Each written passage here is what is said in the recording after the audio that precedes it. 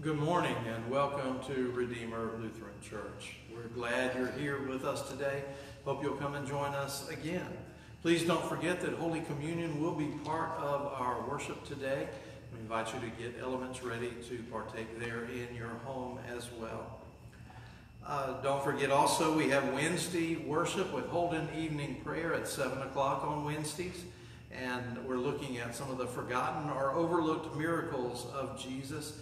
And this week we're looking at the story of the cursing of the fig tree. As many of you know, those members of Redeemer here, we started a pictorial directory a month or so ago. And some of those pictures are starting to trickle into our community and some here at the church. If you didn't make a purchase, those are coming to the church. And we have some of those here available. If yours has come in, Debbie has emailed you, and we invite you to come by and pick it up. Also, don't forget that photography hasn't finished yet. The COVID-19 outbreak prevented us from finishing all our photography, and it's not scheduled to finish until August. So while your pictures are coming in, it'll still be a little while for the books to come in because we haven't even finished all of our people getting their pictures made, including me. So I think I ought to be in the directory somewhere, but anyway, so that hasn't happened quite yet. Also this morning we had a little bit of trouble at Sunday school with the Zoom app that has, they just did a whole bunch of updates, and it might be that you need to update yours or re-download or something in order to get to work for some of the other things we have coming up. Amanda, I'll get out of your way. You don't have to get out of my way. If you need help with any of those Zoom downloads or anything, feel free to give me a call and I'll help you out with that. Other things that are going on as far as Faith Launch, what we call Sunday School, I am meeting with families individually to read Bible stories and to talk about our highs and our lows for the week, our happies and our sads, and to pray with families and just talk about some stories and some experiences that we're having right now. If that's something that your family is interested in, please email me or give me a phone call and we'll set up a time for that. Also, we're still collecting shoes, and I see a lot of shoes out there, which is really, really wonderful. Remember, we're collecting specifically men's and women's tennis shoes and men's boots and feminine hygiene products. And these are all going to help our friends at Lunch on the Lawn. And so I think we're making a delivery to those the last Saturday of the month is what it sounds like. This Saturday, oh, the month is going by so fast. This Saturday, we're making a delivery. But they always need shoes, so we can continue collecting those if we need to. Anything I'm forgetting, Pastor Gary? That's all I can think of right now. Okay, all right. Thank you.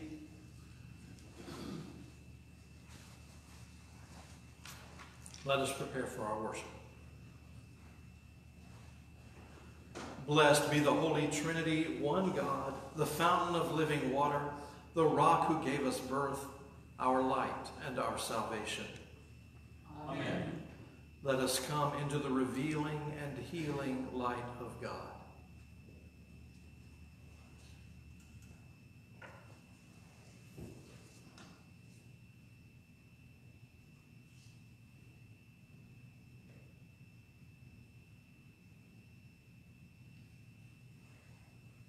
God of grace and glory, you have brought us through the night of sin into the light of Jesus' resurrection. Yet our lives are still shadowed by sin. Make us alive in Christ, O God. Make us new as you make all things new. Rescue us from evil and the gloom of sin. Renew us in grace and restore us to living in your holiness. Through Jesus Christ, our risen Lord. Amen. Rejoice with all creation around God's throne. The light of the risen Christ puts to flight all evil deeds, washes away sin, restores innocence to the fallen, casts out hate, brings peace, and humbles earthly pride. Jesus Christ loves us and frees us from our sins by his blood. To him be glory and dominion forever and ever. Amen.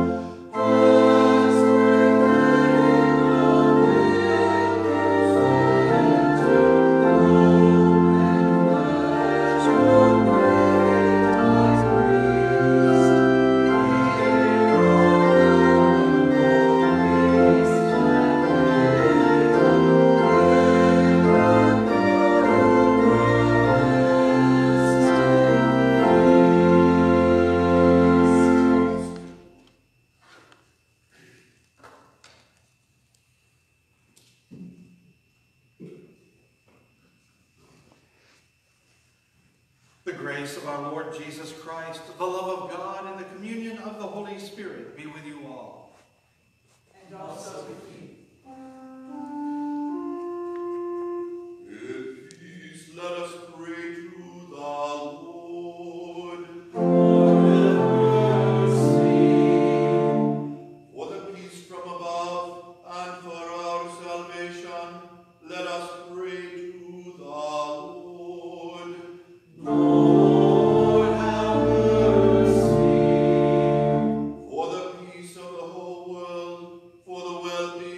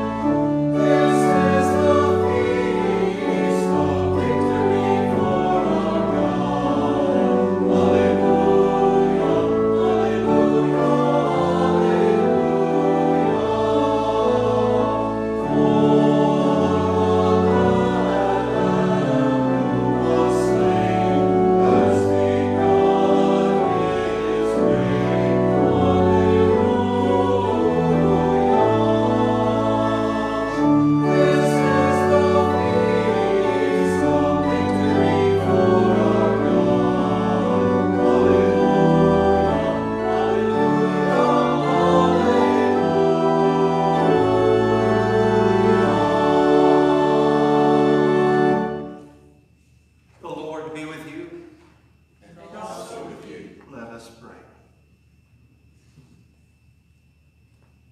Almighty and ever-living God, you hold together all things in heaven and on earth. In your great mercy, receive the prayers of all your children and give to all the world the spirit of your truth and peace. Through Jesus Christ, our Savior and Lord, who lives and reigns with you and the Holy Spirit, one God, now and forever. Amen.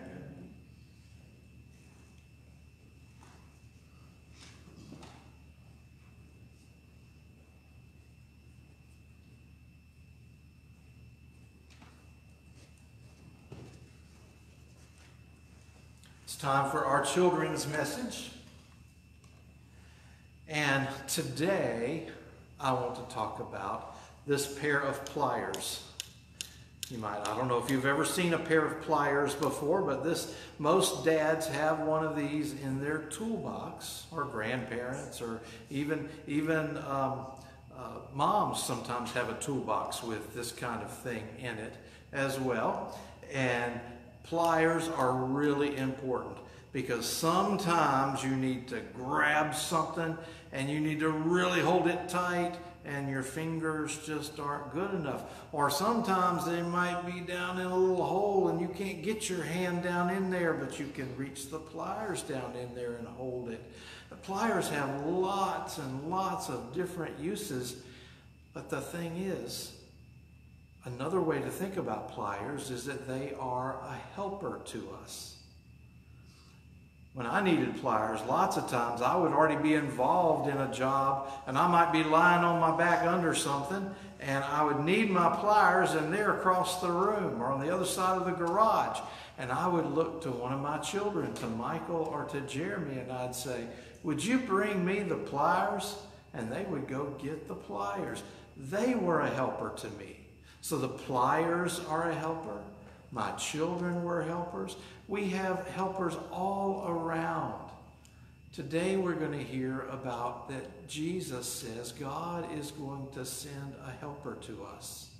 It has lots of different names: advocate, counselor, companion, friend. But helper's one way we can think about the Holy Spirit. The Holy Spirit helps us in life.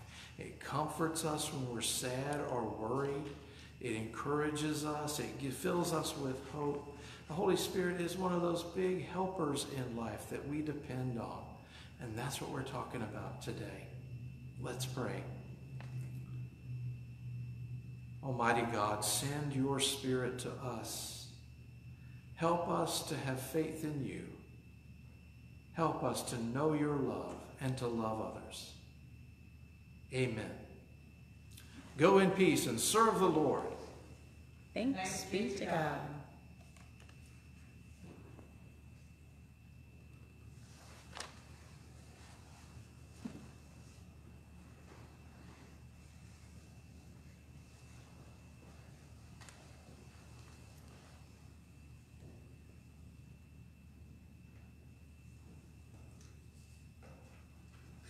Our first reading for today comes from the book of Acts, chapter 17, verses 22 through 31. Paul stood in front of the Areopagus and said, "Athenians, I see how extremely religious you are in every way. For as I went through the city and looked carefully at the objects of your worship, I found among them an altar with an inscription, 'To an unknown God.' What therefore you worship as unknown, this I proclaim to you. The God who made the world and everything in it, he who is Lord of heaven and earth, does not live in shrines made by human hands, as though he needed anything, since he himself gives to all mortals life and breath and all things. From one ancestor he made all nations to inhabit the whole earth, and he allotted the times of their existence and the boundaries of the places where they would live, so that they would search for God.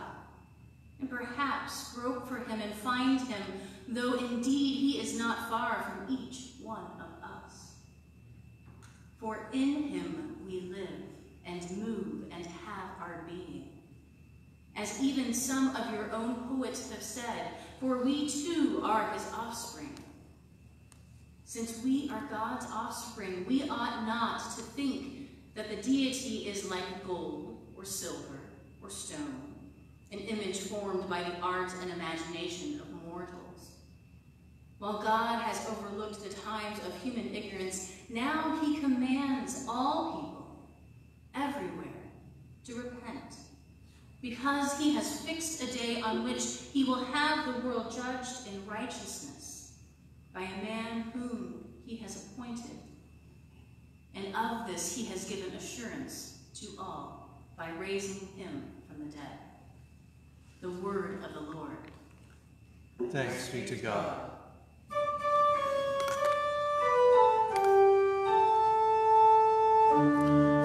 Hallelujah, Lord, to whom shall we go? You have the words of eternal life. Hallelujah,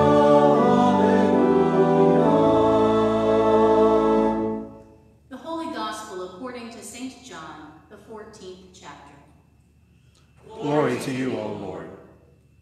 Jesus said to his disciples, "If you love me, you will keep my commandments, and I will ask the Father, and he will give you another advocate to be with you forever. This is the Spirit of truth, whom the world cannot receive, because it neither sees him nor knows him. You know him, because he abides with you, and he will be in you. I will not leave you orphaned. I am coming to you. In a little while the world will no longer see me, but you will see me. Because I live, you also will live. On that day you will know that I am in my Father, and you and me, and I in you. They who have my commandments and keep them are those who love me. And those who love me will be loved by my Father, and I will love them and reveal myself to them." The Gospel of the Lord. Praise to you, O Christ. May the words of my mouth and the meditation of our hearts be acceptable to you, O Lord, our rock and our Redeemer. Amen.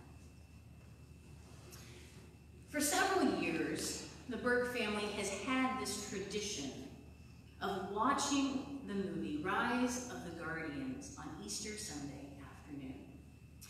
It's an animated film. It's the story of 4 characters that are responsible for holding space for the wonder and hope and dreams of childhood.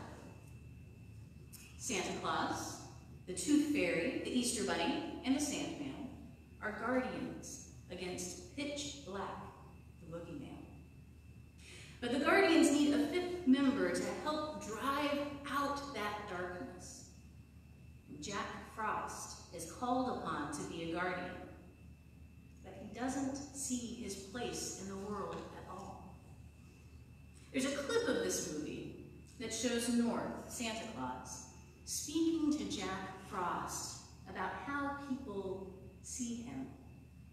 The burly Santa Claus character uses a set of those nesting dolls to demonstrate how people view him. Jack opens the painted dolls to reveal a jolly image of Santa. And then the next one shows Santa as mysterious. And as the dolls get smaller, Santa is painted as fearless and caring. But at his center is a tiny wooden doll with large eyes that are wide open. Wonder. All of the layers of the Santa Claus character work from the place of wonder at the center. He sees wonder everywhere. He tells Jack Frost that this is what lets him see the lights in the trees and the magic in the air. That I wonder, is what he puts out into the world. And the scene ends with Santa Claus asking Jack Frost, what is at his center? And we could ask the same question. What is at the center of our lives? I think it's a tricky question during this time. Looking back about 4 months ago, we may have answered that question very differently than we would now. Months ago, we may have said that our job was at our center. We might have said playing lacrosse or playing the trumpet in the school band is at our center. Or maybe our family, or it could have been volunteering that was our center. What if we looked more at qualities that might be our center? These are all good things. Kindness, generosity, service. We each have these pieces of us that are important. But there's still something about that center, that core. If we ask the followers of Jesus that same question, I wonder what their answers would be. I think it might be a safe bet to say that Jesus would likely be the center of their community, the core. But what we know about this story creates an issue for the disciples. In the reading for today, Jesus is teaching them in between washing their feet and then Jesus being arrested and tortured and crucified. Jesus has hinted to the disciples that he will be leaving them. But the disciples had a hard time truly understanding that message. In John 14, there are lots of phrases that would cause me to wonder what's going on. If you love me, the Father, he will give you another advocate. You know him because he abides with you and he will be in you. I will not leave you orphaned. I am in my Father and you in me and I in you. That's enough to make anybody's head spin.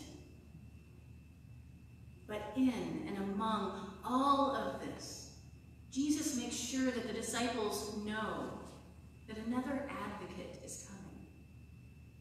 Jesus was an advocate, but he was only with them for a short while. He was bound by a specific time and location, but this new advocate will be with them always. This advocate will abide, will live in their very being. This advocate will be with all followers of Jesus in every time and every place, with Peter, James, Mary, and Martha, but also with you and with me and with the disciples that are yet to be born. This advocate is the Holy Spirit. When Jesus ascended into heaven, the Holy Spirit was promised to the disciples. Was promised to us. The Holy Spirit is with us always and within us always. So what is truly our center, our core? Is it our work, our education, our possessions? No. As much as we love our family and love serving others, is that our core? As wonderful as generosity and kindness are, that's not our core either.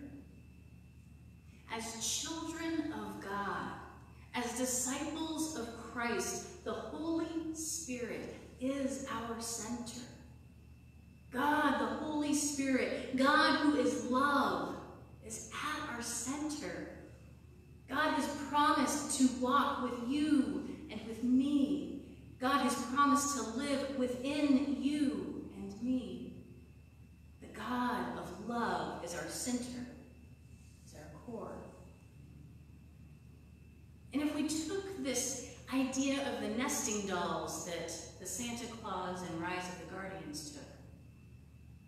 We may have our job on the outside, and one layer deeper we might see our family and friends. And opening up the next nesting doll might reveal our interests and hobbies. And as the doll gets smaller and more intimate, our hopes and dreams might be painted on the surface. All sorts of layers could make up our nesting dolls, but at the center, at the core, the Holy Spirit will be there. There may be times that we want to keep our center, our core, buried deep underneath all of those layers. The Holy Spirit is a way of pushing us out of our comfort zone. But what would it look like to allow the Holy Spirit to impact each of those layers that surround our center? What does it look like when the Holy Spirit seeps into our work life? What does it look like when the Holy Spirit shows up with us at the dinner table? What does it feel like when the Holy Spirit gets to help shape our hopes and our dreams and our goals? Like the Center for Santa Claus led him to put wonder out into the world. How will we allow our center, the Holy Spirit, the very embodiment of love, pour through us out into the world? God's love is abundant, never-ending, unconditional, and we get to be a part of sharing it with all people. In these uncertain times, we may have a shortage of toilet paper, but there is no shortage of God's love. How do we share God's love with the people that live next door to us, both in our homes, but also here at Redeemer, our church home? How do we share God's love with the people that stop by our blessing box and pick up some breakfast cereal? How do we share God's love with those that are in the hospital with COVID-19? How do we share God's love with the medical professionals who are putting their lives on the line to care for society? While we're missing being here together in this building, sharing God's love with one another, the Holy Spirit is up to something. The Holy Spirit is working within each of us to reach out into the world. What is God's love calling you to put out into the world? Amen.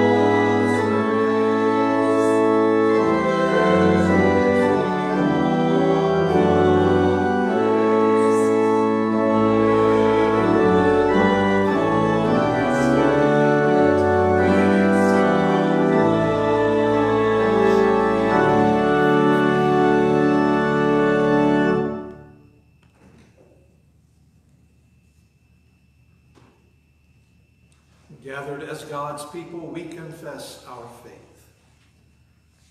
I believe in God, the Father Almighty, creator of heaven and earth. I believe in Jesus Christ, God's only Son, our Lord, who was conceived by the Holy Spirit, born of the Virgin Mary, suffered under Pontius Pilate, was crucified, died, and was buried. He descended to the dead. On the third day he rose again. He ascended into heaven. He is seated at the right hand of the Father, and he will come to judge the living and the dead. I believe in the Holy Spirit, the Holy Catholic Church, the communion of saints, the forgiveness of sins, the resurrection of the body, and the life everlasting. Amen. With the whole people of God in Christ Jesus, let us pray for the church, those in need, and all of God's creation.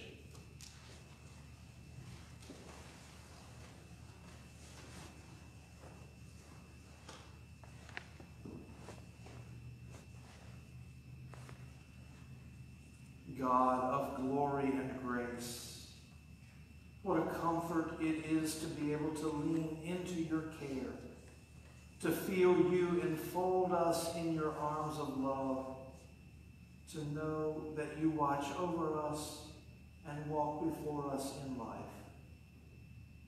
You have made us, O God, and we are yours. May our lives respond in praise and worship through all our words and deeds. Lord, in your mercy, loving God, great is your faithfulness. In all of life, help us to trust you more. As we struggle and wrestle with our worries and anxiety, help us to know that you are by our side, and that the power of our fears is nothing compared to the power of your love.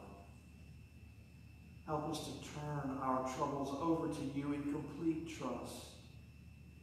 Fill our lives, O Comforter, and give us your peace. Lord, in your mercy, God of compassion, in so many ways we need you. Be with those who are sick, those who mourn, those who are alone, those who are afraid. Bless healthcare workers and first responders. Touch our world with your healing hand.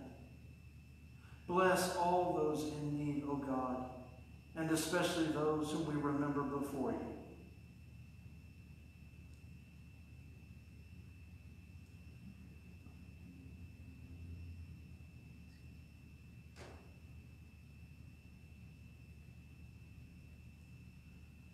Help us to be your hands of love and mercy in our world. Lord, in your mercy, Prince of Peace, touch our world with your peace.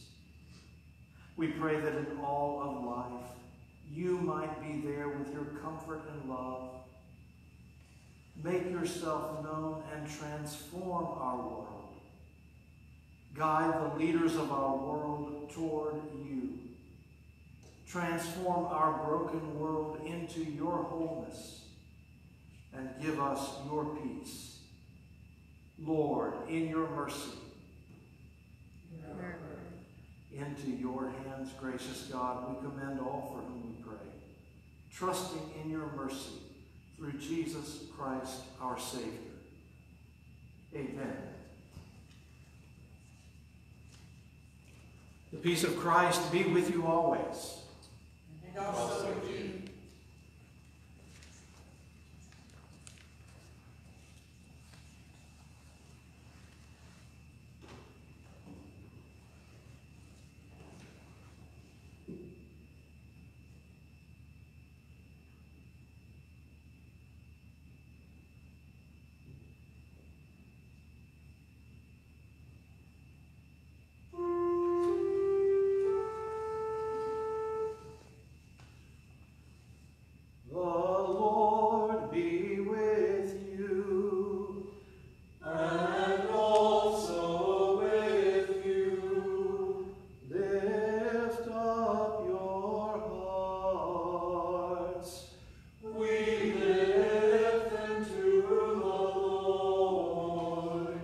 Let us give thanks to the Lord our God. It is right to give our thanks and praise.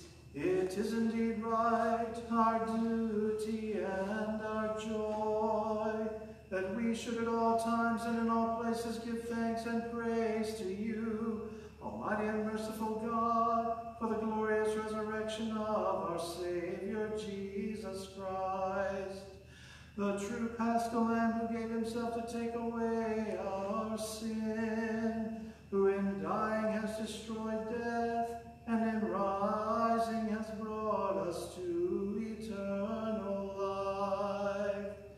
And so with Mary Magdalene and Peter, and all the witnesses of the resurrection, with earth and sea and all their creatures, and with angels and archangels, cherubim and seraphim, we praise your name and join their unending hymn. Holy, holy, holy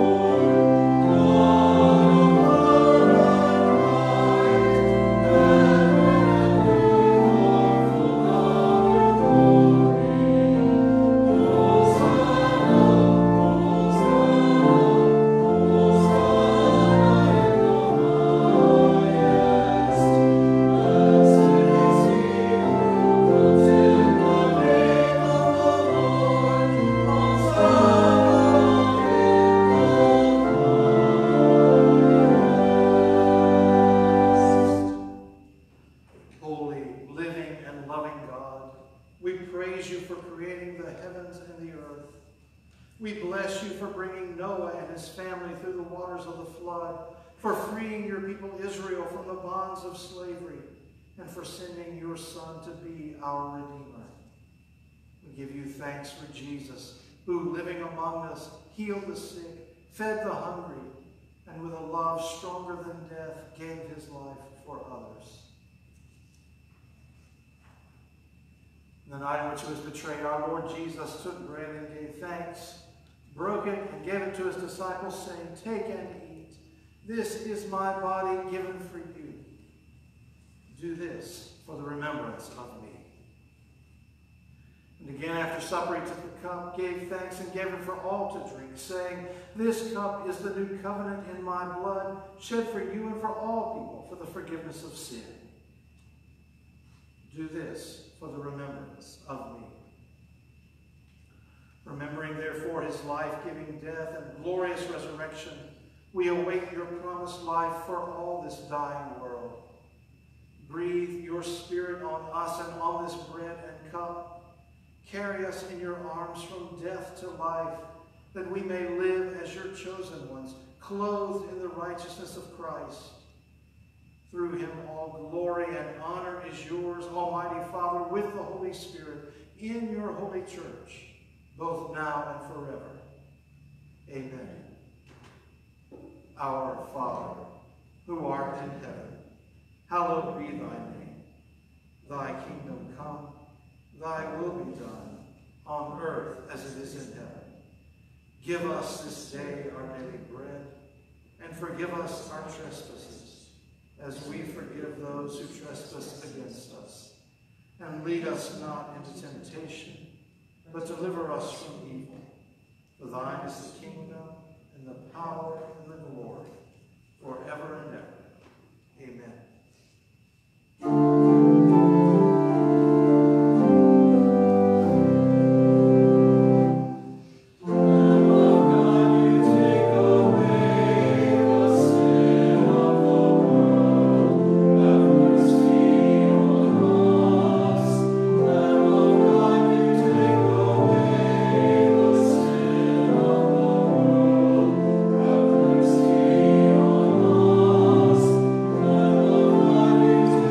Away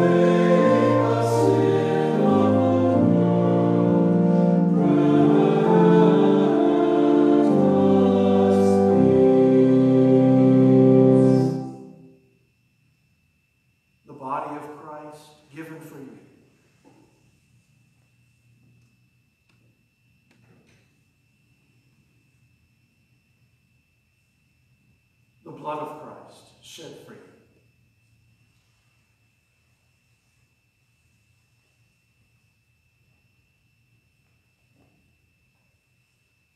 The body and blood of our Lord Jesus Christ strengthen you and keep you in his grace.